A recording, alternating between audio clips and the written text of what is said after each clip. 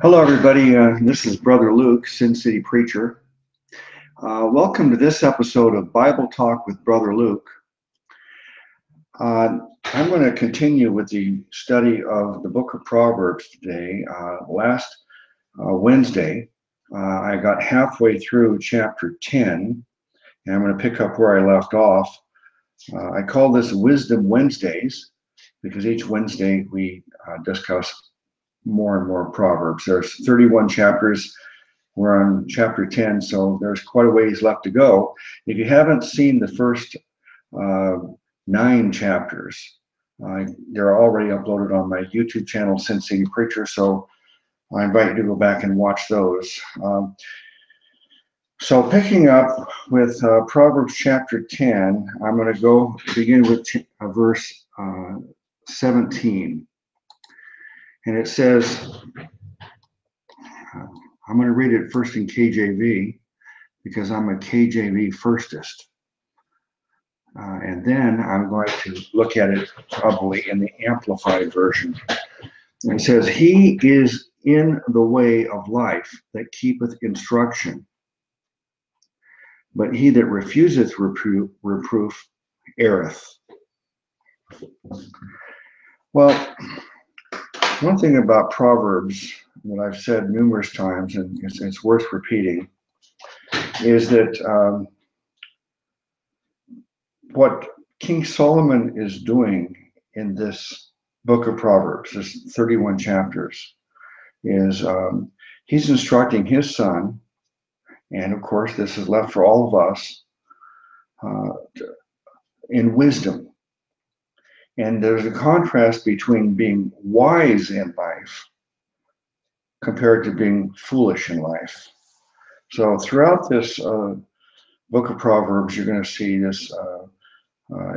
If you are wise, if you understand what is the right things to do, the right ways to live your life, and if you're wise enough to apply those principles to your life will be better.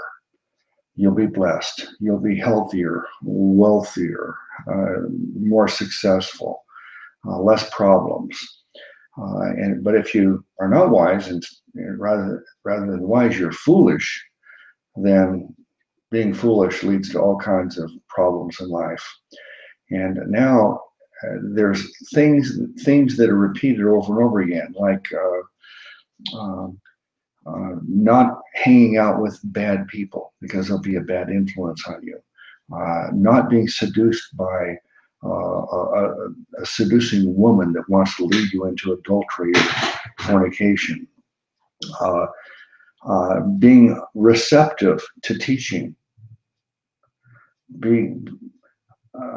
Having the attitude that you want to learn and you're willing to listen and learn. Being willing to be instructed rather than thinking that you already know it all and you don't need to listen to anybody. So these are themes that are recurring themes that the book of Proverbs are repeated. Now, this particular verse here, it's pretty clear what this means right off the bat. He is in the way of life. In other words, you're living life correctly. That keepeth instruction. If you're willing to listen, if you're willing to be instructed. But he that refuseth reproof erreth. If you will not listen to people who want to correct you, who want to help you, if you're not unwilling to listen to them. Now, sometimes people want to correct us, and we should listen to them,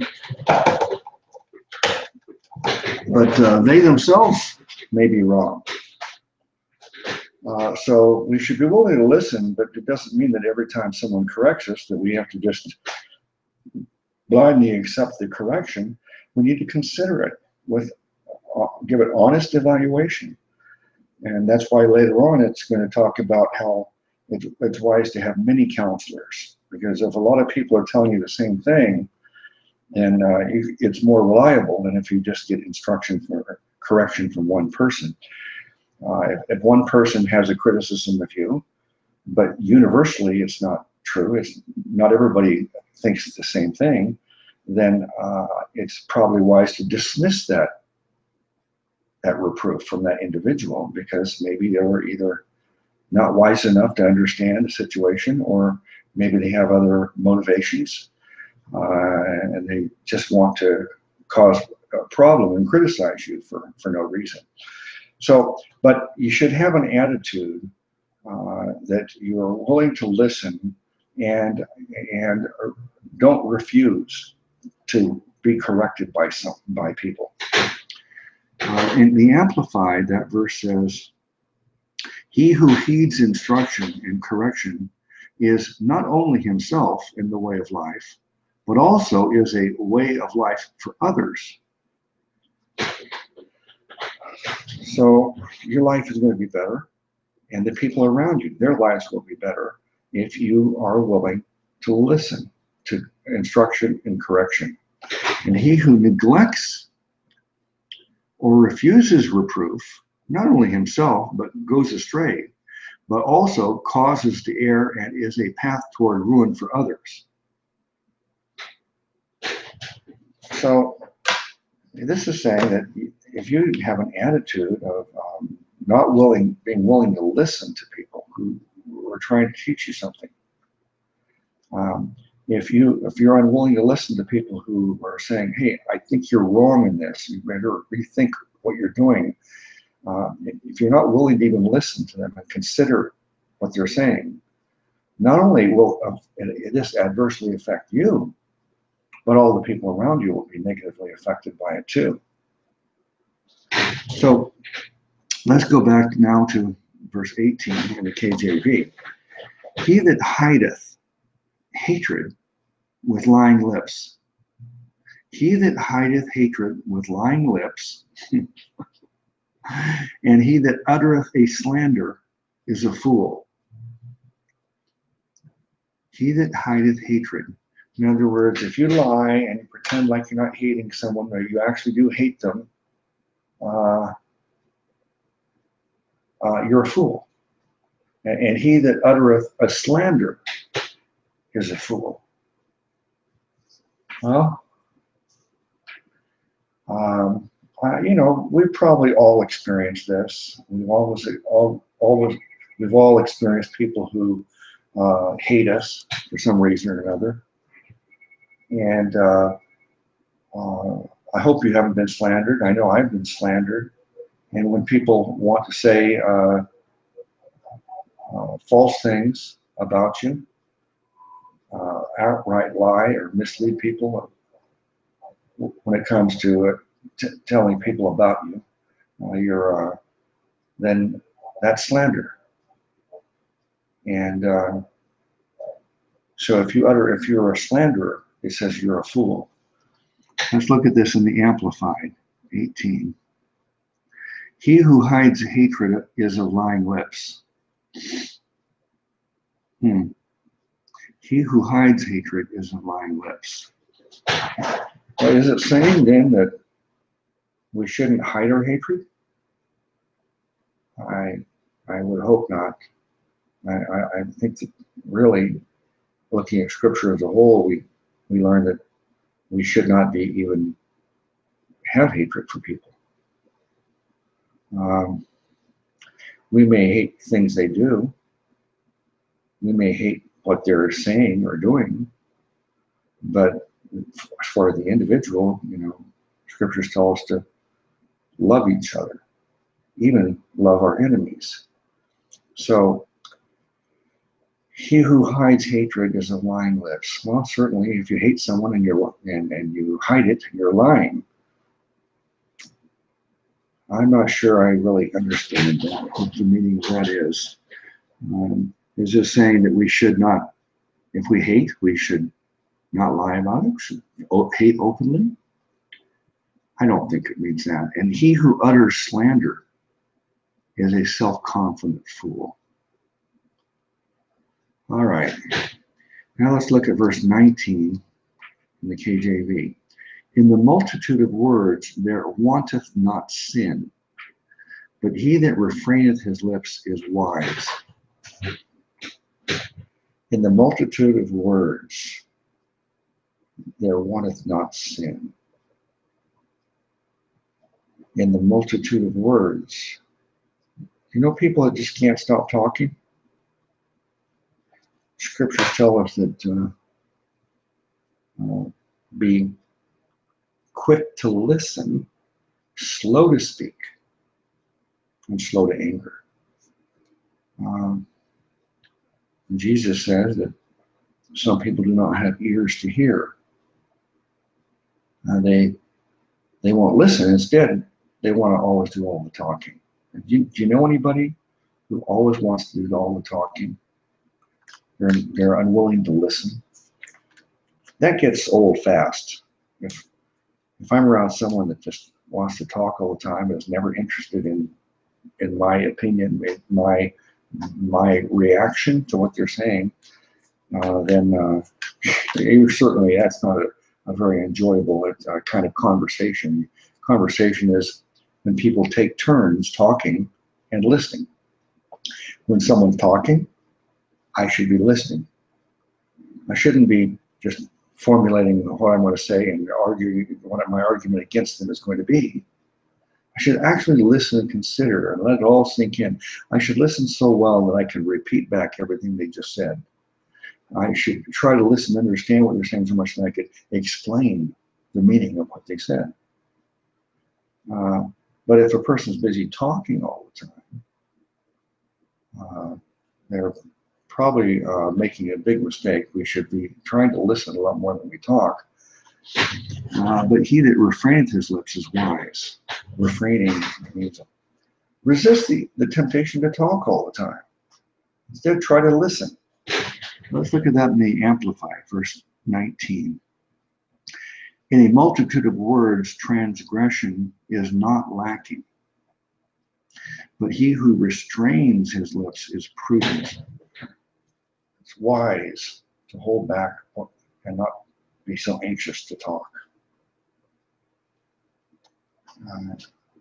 I hope if you're watching this that you will actually consider this.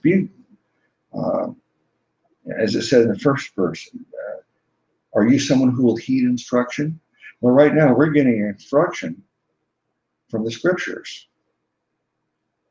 These are scriptures that God gave King Solomon, words of wisdom. And one of the things he says, to be wise, we should be able to be instructed. And so, right, one of the things that we're being instructed on right now is don't be so anxious to talk. Listen better. Let's look at verse 20 in the KJV. The tongue of the just is as choice as silver. The heart of the wicked is little worth. The tongue of the just. The tongue, that means the words. The words, if a person is just, the words that they speak will be like silver. But the heart of the wicked is of little worth. I think that's obvious, but let's look at that in the Amplified. The tongues of those who are upright and in right standing with God are as choice silver. In other words, it's valuable. There's a great value of what they have to say. Someone who is righteous, when they speak, there's value in it. And the minds of those who are wicked and out of harmony with God are of little value. Well, it doesn't say of no value at all. I mean, even a wicked person may have something good to say, and maybe it's like that. I know that there are people who don't want to listen to someone if they find that they are wrong in one theological realm. Let's say they could even be wrong seriously on a core doctrine on the deity of Christ or salvation by faith alone and eternal security. Maybe they're wrong on one of those things or all of them. But that doesn't mean that they might not be right on something else. So, they say don't throw the baby out with the bathwater. It doesn't mean that someone doesn't have something valuable, something that you can learn, even if they're wicked, even if they're a heretic. In one area, maybe in another subject, they have something of value. But it's unlikely that you're going to learn much from a wicked person. It says it's of little value what they have to say. Verse 21, the lips of the righteous feed many, but fools die for want of wisdom. When it says lips, I think that means words. So the words that the righteous people feed many, that means that people are nourished and gain their benefit from listening to the words of the righteous. But fools die for want of wisdom. Yeah, without wisdom, you're going to make mistake after mistake after mistake in life. And then you got the law of reaping and sowing. And because of bad decisions and bad actions, you reap bad results in your life, whether it's financial ruin or bad health, bad relationships. Let's look at that in Amplified, verse 21. The lips of the uncompromisingly righteous feed and guide many, but fools die for want of understanding and heart.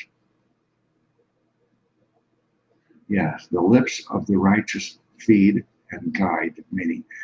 Feed them because it's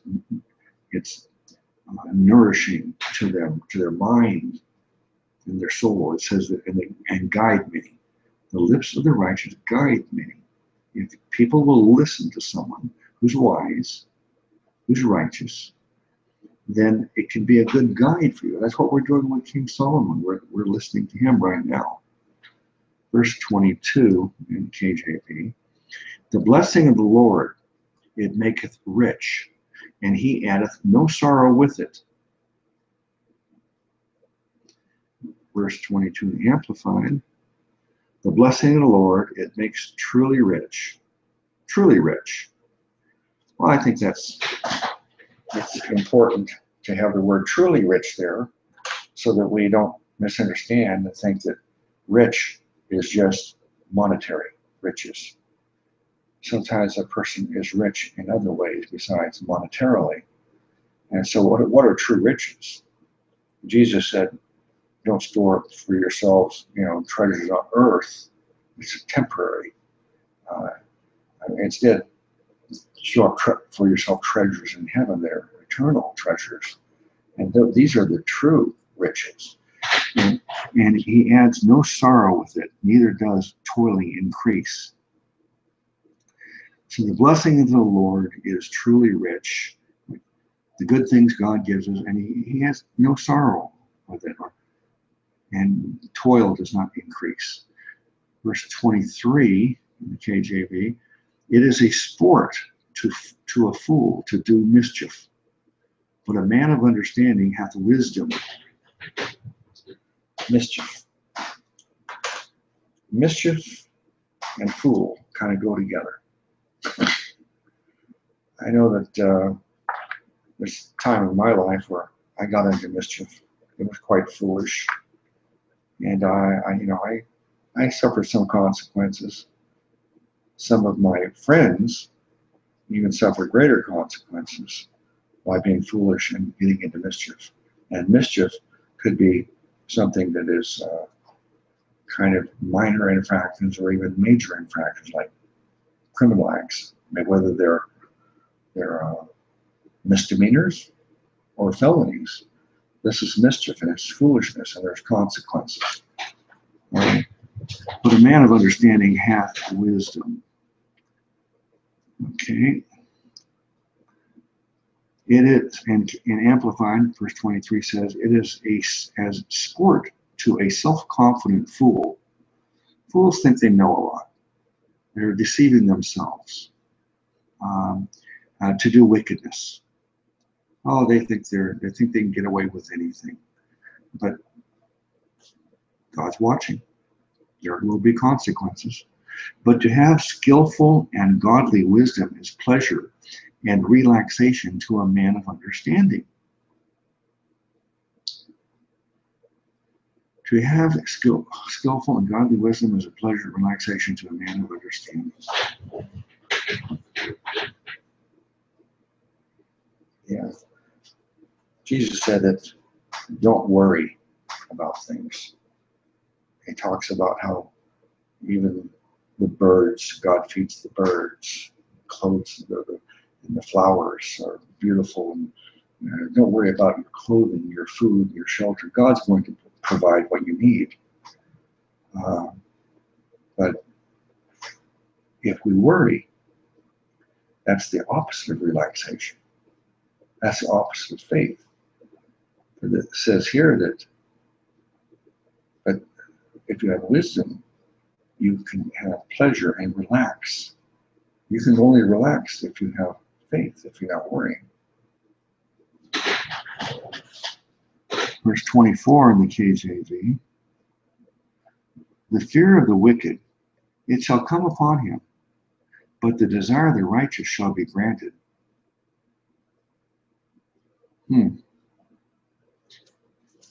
Yeah. Well, the wicked should fear because they're up to no good. And they may be foolish, but they may not be stupid. Stupid means they don't even understand that what they're doing is wrong, and that there could be consequences if they get caught. But foolish means that, well, they know that, but they go ahead and do it anyway. So the fear of the wicked, it shall come upon him. You know, the wicked, they fear that they're going to be in trouble for their bad actions, and sure enough, it's going to happen. They're not going to escape the consequences. But the desire of the righteous shall be granted. God says that desire the Lord with all your heart, and He will give you the desires of your heart. I think I got the first part of that wrong. It says that God will give you the desires of your heart. And here it says, but the desire of the righteous shall be granted. Well, I think that if you're righteous, you probably have righteous desires. And if your desires are righteous, then God's going to grant them. If your desires are not righteous, then God will probably say no and not grant it.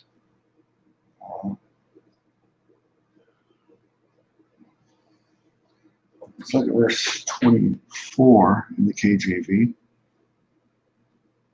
No, 25, I mean. As the whirlwind passeth, so is the wicked no more. But the righteous is an everlasting foundation. We'll see that in the Amplified. When the whirlwind passes, the wicked are no more. So, when you're wicked, yeah, your life is in a whirlwind. You're not relaxed. You can't have peace because being wicked and foolish, there's always going to be worry because you're up to no good. And you're worried about getting caught, and sure enough, you will. And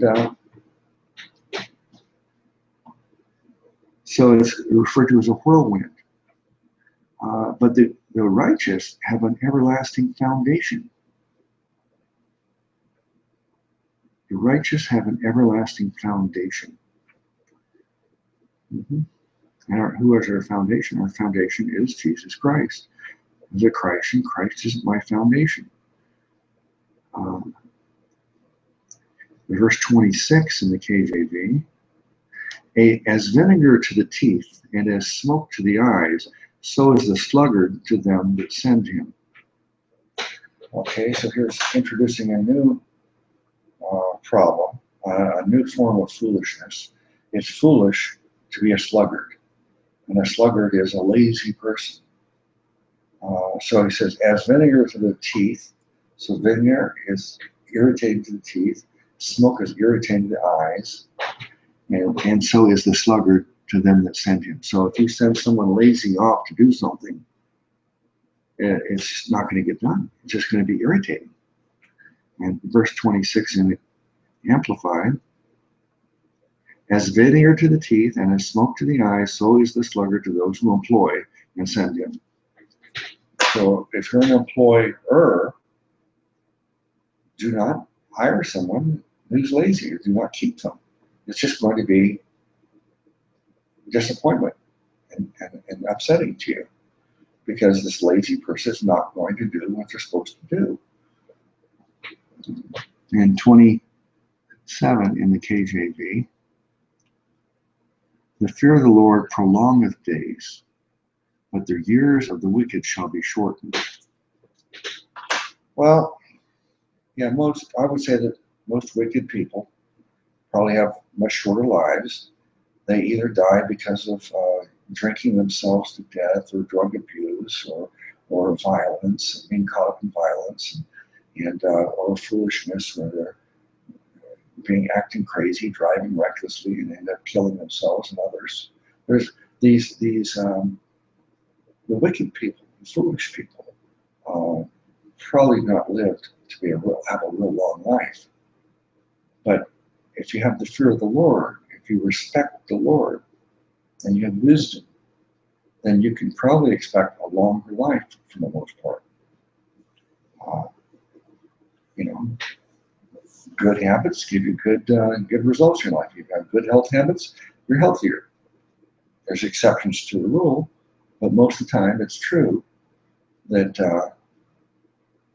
if you have the fear of the Lord, if you respect the Lord, and you read the scriptures, and you follow the Proverbs, and you live your life in a wise way, you're going to probably have a longer, healthier, more blessed life.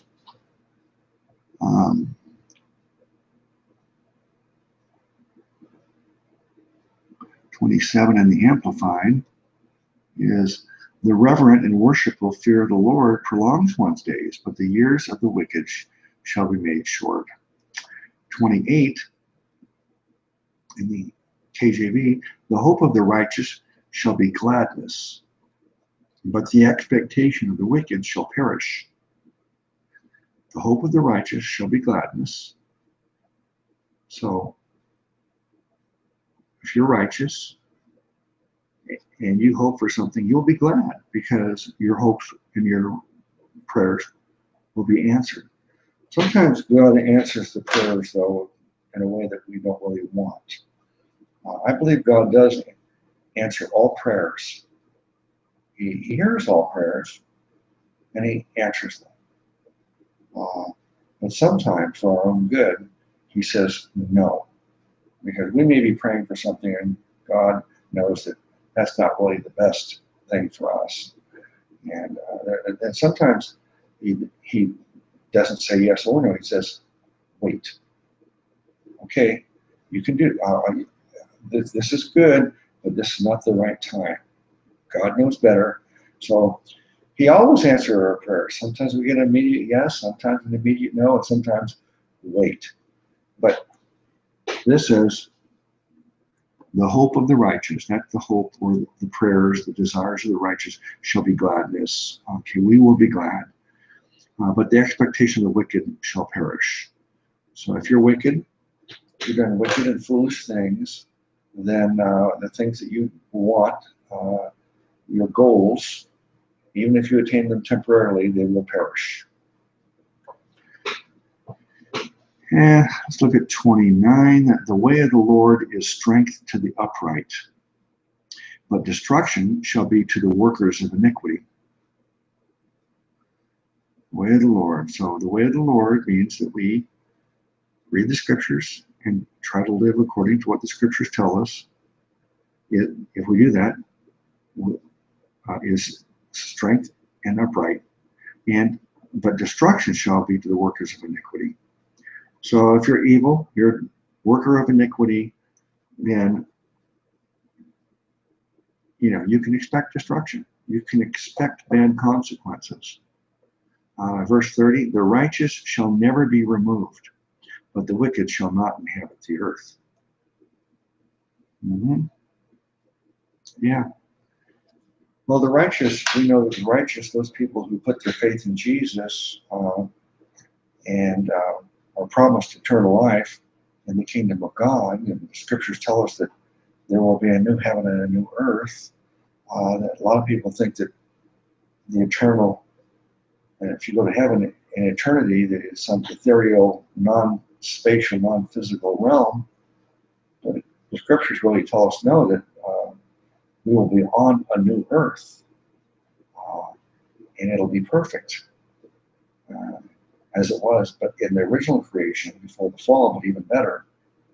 And that's, we will be able to live forever on earth. And it says that the wicked shall not inhabit the earth. Where will they be? Well, they will die, and then they will be resurrected, and then they will be judged, and they will be found lacking. What will they lack? They lack faith in Jesus, which gives them eternal life, immortality. Since they didn't receive eternal life by believing in Jesus, they're not immortal, and they die. And they go into the lake of fire, which is called the second death. And so now we got verse 31. The mouth of the just bringeth forth wisdom, but the froward tongue shall be cut out. Yeah, froward is just a disagreeable type of a person. Let's look at that in the Amplified, verse 31. The mouths of the righteous, that's those harmonious with God, bring forth skillful and godly wisdom. But the perverse tongue shall be cut down like a barren and rotten tree.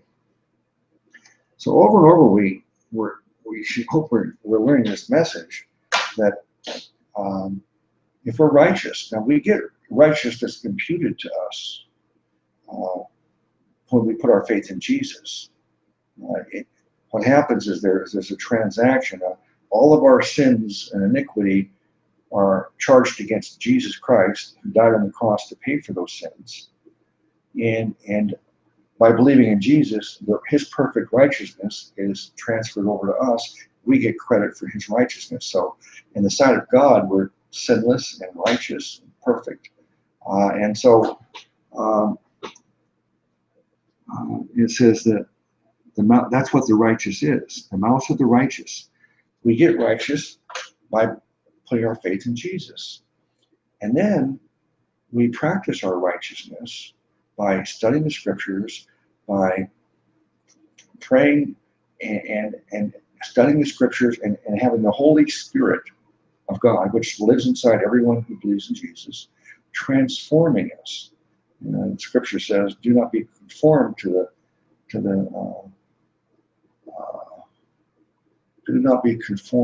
patterns of this world, but be transformed by the renewing of your mind.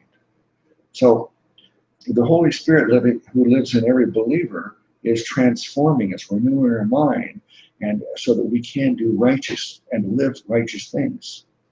I mean, live a righteous life and do righteous deeds. And by doing that, we bring forth skillful and godly wisdom. But the perverse tongue shall be cut down. So, it says, like a barren and rotten tree. Verse 32, the last verse in first the KJV, the lips of the righteous know what is acceptable, but the mouth of the wicked speaketh frowardness. How do we know what is acceptable? Well, there's two ways of knowing. One way, and the most important way, is we go to the scriptures. Scriptures tell us how to live our lives. They tell us what to believe. They tell us who Jesus is, why we need to believe in him, how to live our lives. And so that's where we go for instructions. Some people said that the Bible is the owner's manual for our lives. So we go to the scriptures, but we also have another source of guidance, and that's the Holy Spirit that lives in every believer. But I've been concerned about some people that rather than testing the spirits by the scriptures, some people say that the Spirit told them something. Well, maybe a Spirit's telling you something, but is it the Holy Spirit? Because we have a spiritual battle going on, and the forces of evil are trying to. First, they want to prevent someone from even coming to Jesus and getting salvation, and if they fail at that, they want to prevent you from growing, maturing, and serving in your ministry for Jesus. So the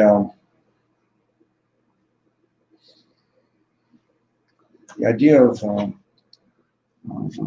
getting our information from a spirit always has to be tested by the scriptures.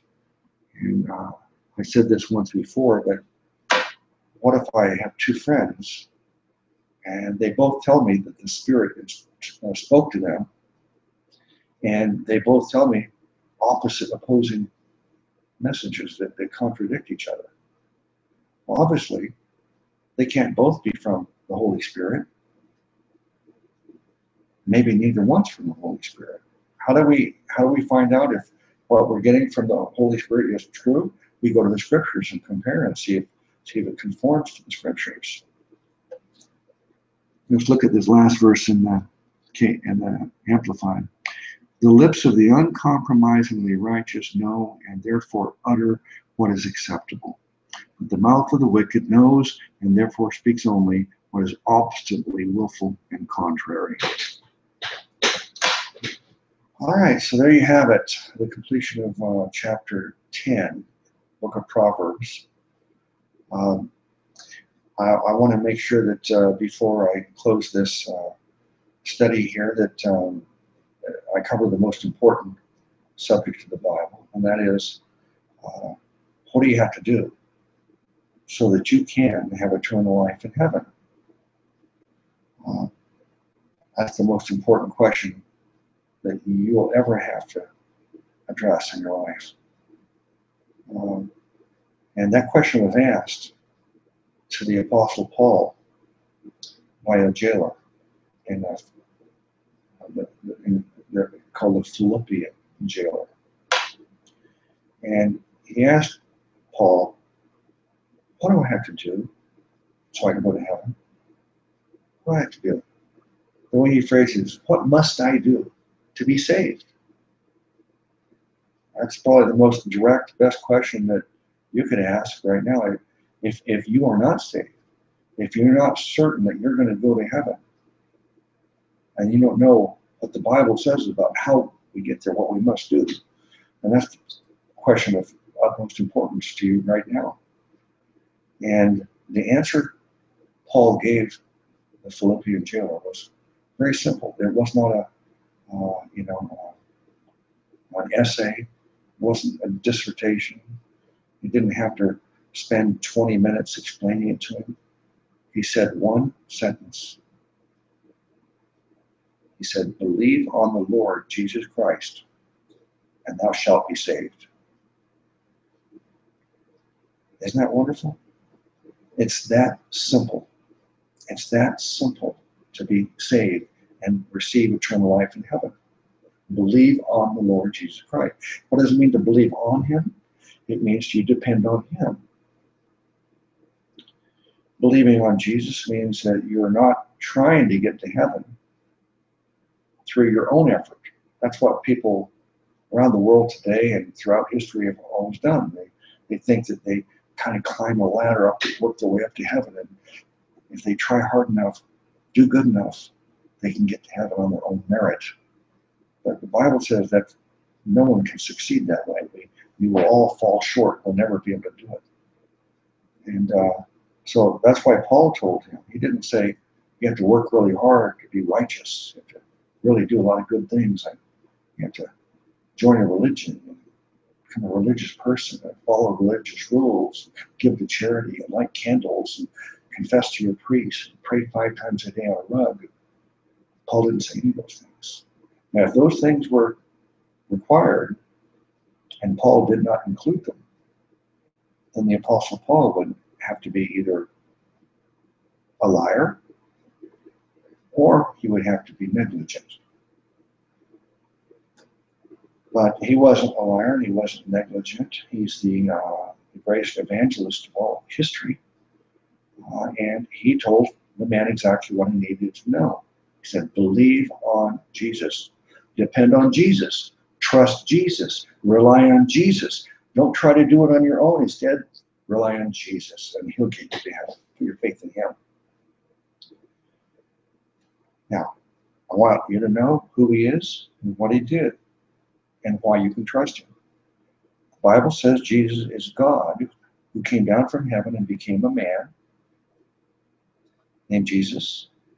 And Jesus said the reason he came down and became a man was so he could give his life as a ransom.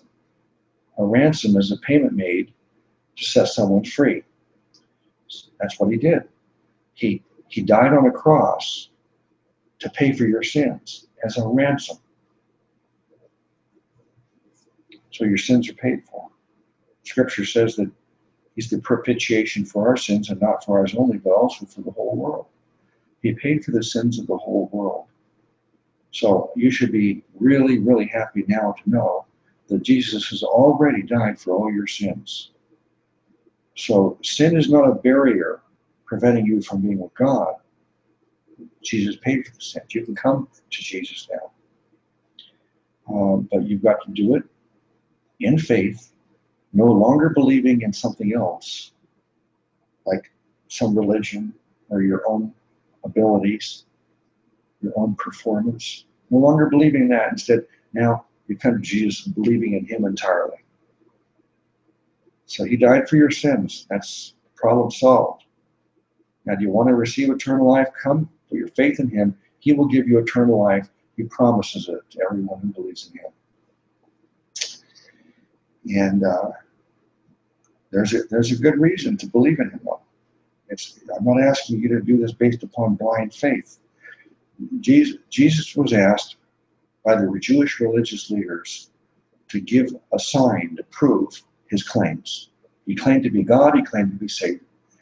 And they demanded a sign. He says, the only sign I'm going to give you is the sign of Jonah. As Jonah was in the belly of the whale for 3 days and 3 nights, so shall the Son of Man be in the heart of the earth for 3 days and 3 nights. He was talking about his death, burial, and resurrection. He died on the cross. He was in the tomb, buried. 3 days later, he rose from the dead.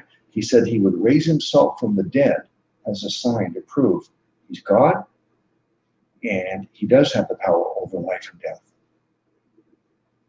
And there were hundreds and hundreds of witnesses who saw him and touched him and spoke with him and ate with him. So, because of the resurrection, you can feel confident in putting your faith in Jesus. Your faith in Jesus is justified because of that resurrection. So put your faith in Jesus now. Jesus said that my yoke is easy and my burden is light.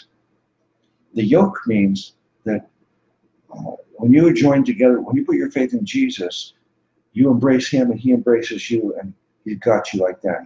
Scripture says that Jesus has you in the palm of his hand.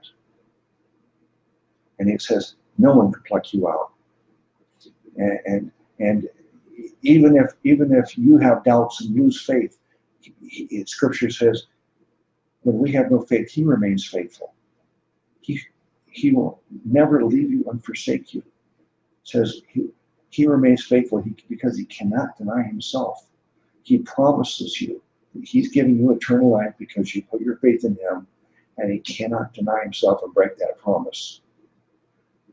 So once you put your faith in Jesus, you're yoked to him for eternity. And he said, my burden is light. My yoke is easy. My burden is light. The only burden he puts on us is, he said, well, you love each other. He says, I condense everything, all commandments, all rules and regulations and everything about life. Just do this one thing for me. Love each other. So to get yoked to Jesus, we simply must believe in him. And then after that, the only The only burden on us is just love each other. Sometimes it's hard to love each other, but try. All right, thank you for watching, and I'll start chapter 11 next Wednesday. Thank you for watching, and bless you all in the name of our great Savior God. His name is Jesus Christ.